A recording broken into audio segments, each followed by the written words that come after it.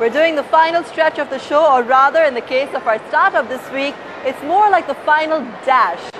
Meet India's first own designer motorcycle brand, Vardenchi.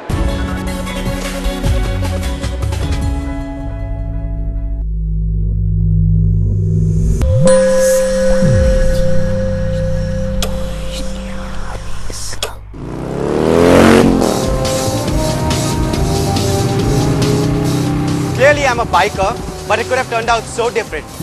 At an early age, doing hotel management gave me a clear understanding of every whim and fancy of a high-end customer.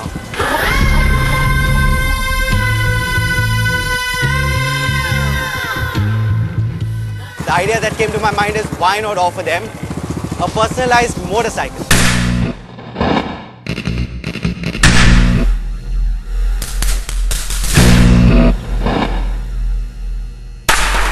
The seed was sown, the throttle ready to be twisted. The result, Vardenchi.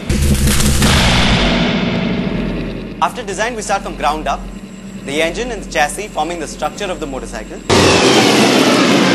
And then we work our way through various other components of the motorcycle. What eventually brings life to the motorcycle is the paint and the chrome. Our motorcycles currently cost between 2.4 lakhs and 5.7 lakhs. Our projected sales turnover stands at 6 crores for 2010, growing at an annual rate of 30% year on year. Our revenues will come from 3 verticals: sale and service of custom motorcycles, sale of bolt-on kits and custom accessories, and the sale of merchandise. I'm making a pitch to raise 1.5 crores for 15% stake in Vardenchi motorcycles. The funds will be used to build our infrastructure, develop dealer networks, marketing. Something to leave you folks with, fresh from the Vardenchi workshop. I present to you the Black Knight.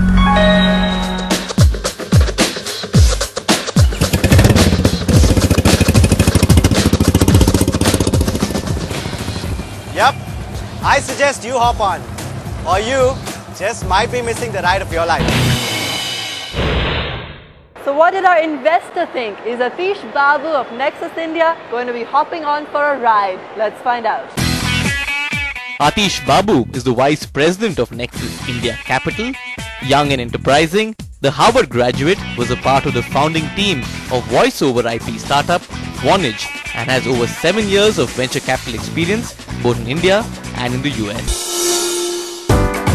We sat him down, showed him the pitch, and here's what he had to say.